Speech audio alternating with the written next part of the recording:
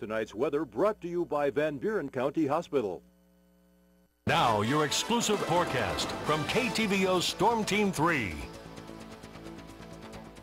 Well, we have a lot of weather to get to. We had some showers and thunderstorms late last night, early this morning across the viewing area, some heavy rain at times. And in fact, we saw some embedded thunderstorms, heavy rain. We picked up about 1 1/4 inch of rain here at the station. So again, if you do have some storm totals, email them to me at tcarter@ktvo.com. I'd love to know, or put them on Facebook to what your hometown received as far as precipitation amounts. Well, again, we did have some showers and thunderstorms, actually some tornado watches just to the south of our viewing area, so this is wacky weather. Now we're going to see some snow move in, and in fact a winter storm warning is in effect for southeast Iowa, including Ottumwa, also a Centerville, Unionville, Missouri, Milan, and from 9 p.m. tonight until 12 noon tomorrow. Also, winter weather advisories are issued for Kirksville, Memphis, Keosauqua, Mount Pleasant from 9 p.m. tonight until noontime tomorrow. So we have had an array of weather moving through. 41 degrees at the Kirksville Regional Airport with light showers. Winds are out of the north at 10 miles per hour. Relative humidity levels 96%, dew point 40. Ottumwa coming in at 35 degrees with cloudy skies.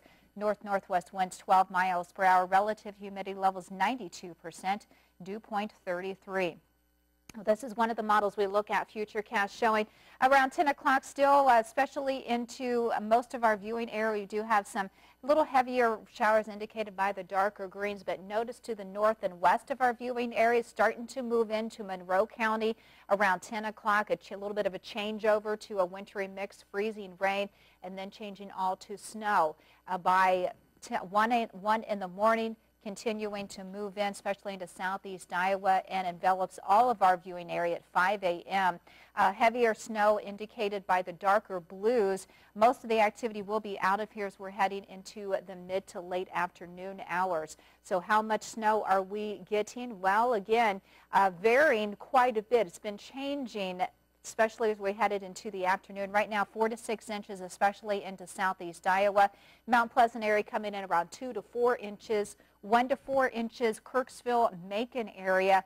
So again, you're going to need to get out that shovel. Also, we're going to have to deal with cold temperatures as well as blowing snow.